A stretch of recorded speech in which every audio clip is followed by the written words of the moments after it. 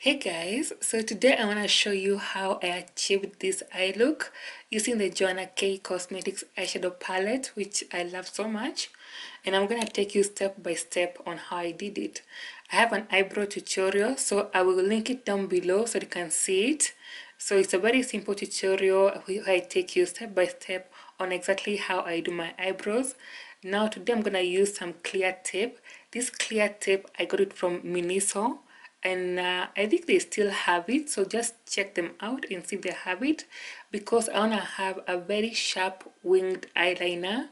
That's the kind of look I'm going for, a nice sharp winged eye look, and sellotape will really help us to achieve that look. But if you are a pro makeup artist, you might skip this step and just do the wing eyeliner using your own hands. So I'm using the gel eyeliner from Joannakcosmetics, and this Duraline liquid from also Joannakcosmetics. Now if you have any dried up gel eyeliner, just one drop of this will literally make your gel liner come back to life. Anything you have that has dried up, you add only one drop of it and it just becomes nice and soft and just goes back to being normal. Going in with this Sigma E06 brush for my wing eyeliner. It's a very nice defined brush. And now going into that gel eyeliner to now start drawing the wing. So this step takes a bit of time, especially if you are a beginner. So just take your time and just create that wing, that line. So this line will act as an outline. It's a very good outline for the wing eyeliner. So just draw a line and make sure that line is the same level with your crease. So now I'm joining that line with my crease where my crease begins. So just going in slowly, and don't worry if it looks messy, you're going to clean it up later. So just slowly draw it. If you mess up, you can easily go over that line. And I'm trying to now to make it more sharp at the corner there. So just take your time with this process and go in slowly and fill it up. Now that we are done with creating the outline, it's just filling up. Filling up is easy, just filling up the empty space and making sure you don't miss any spot. Just fill it up all the way in, not all the way in, just at the outer corner, because you're gonna put on other shades later on.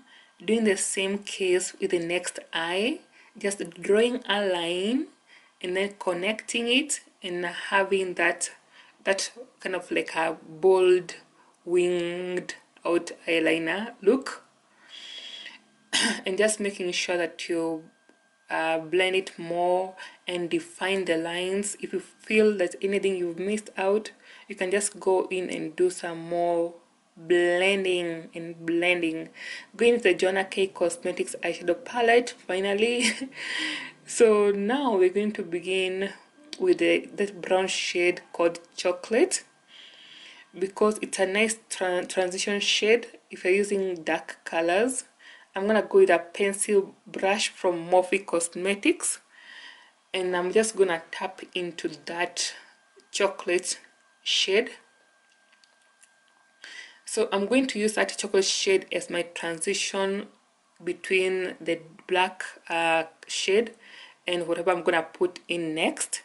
So it kind of helps like to diffuse that black liner that we put there, kind of to have like a gradient effect from dark to light to light, you know, just kind of like have that effect, not to make it so harsh, to remove any harsh lines created by the wing liner and to blend in those two shades together.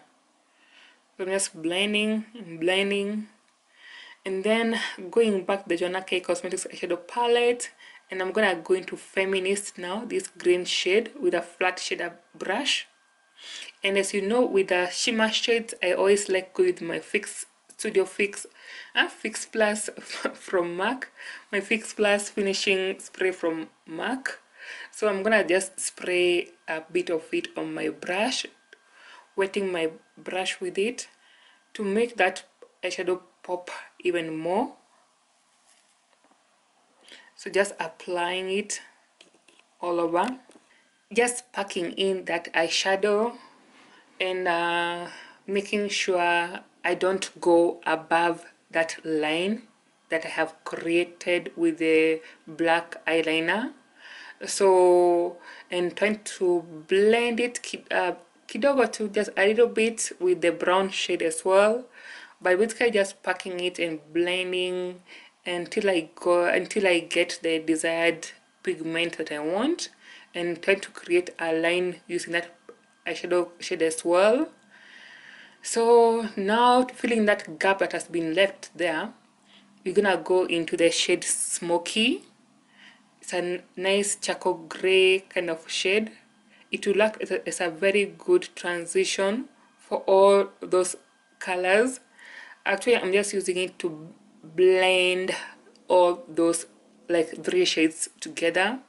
So going into the green one, into the brown, into the black.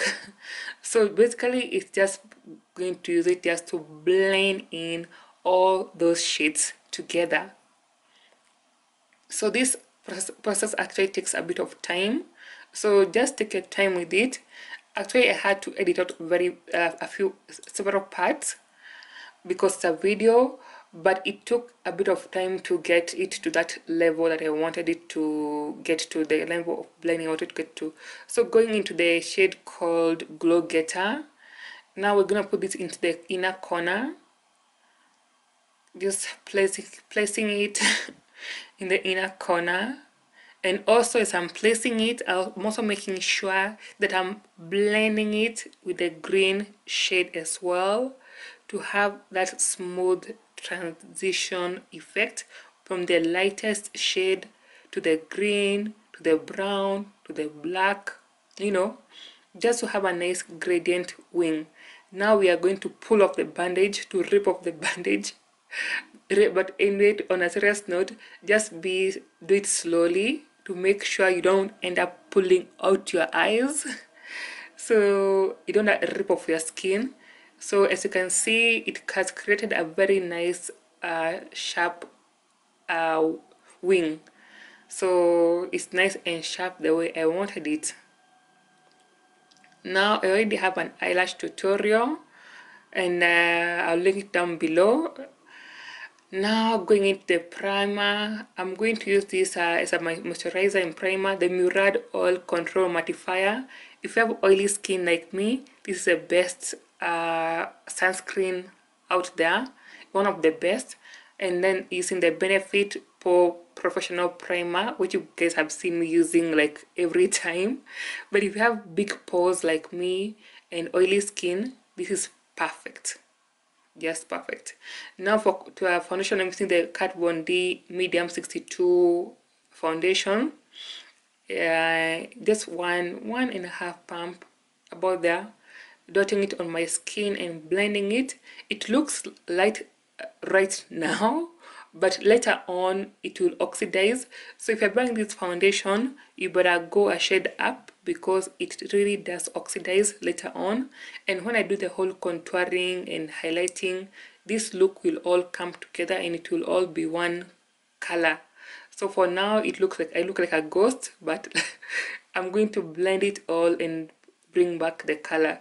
Going with these two tart-shaped tips concealers, the medium tan sand in the shade Deep as well. Going in with the deep one, then later on putting on the light one on top of it, just to make it balanced out, and listening to some good music as well. So going with the beauty blender, and now we're going to blend in that concealer, and using the Rora Mercier powder as I normally do. So just blending and then instantly setting it. That's how I like to do it, and this powder gives me a very nice smooth finish in my under eye area. Doing the same with the other eye as well. Going in with the NC45 powder from MAC and putting it all over my face. Gulen Terracotta Bronzer in the shade number 5. You can see I've already hit pan on that bronzer because I love it so much. Bronzing up the cheekbones, the forehead, just making sure that everything is well blended out. And going in with a little bit more of that bronzer, and then now we're going to chisel out the cheekbones from the front, that side, and now going to the NYX blush. So it's called Dusty Rose. Putting a bit of it. It's a very, very beautiful blush. It has that nice rosy kind of look, and I love it. So applying it to the upper of my cheeks and blending it, and now wiping off the excess powder from our face using the Jeffree Star highlighter in the shade King Tut to highlight my cheekbones. So at the highest point of my cheeks, so I'm going to place it, and it's a very nice blinding highlighter, and a little goes a long way and gives a nice blinding glow. So if you want to glow nicely, this is the best one. And applying it to the eyebrow bone as well, bridge of the nose, cupid's bow as well, and then tip of the nose.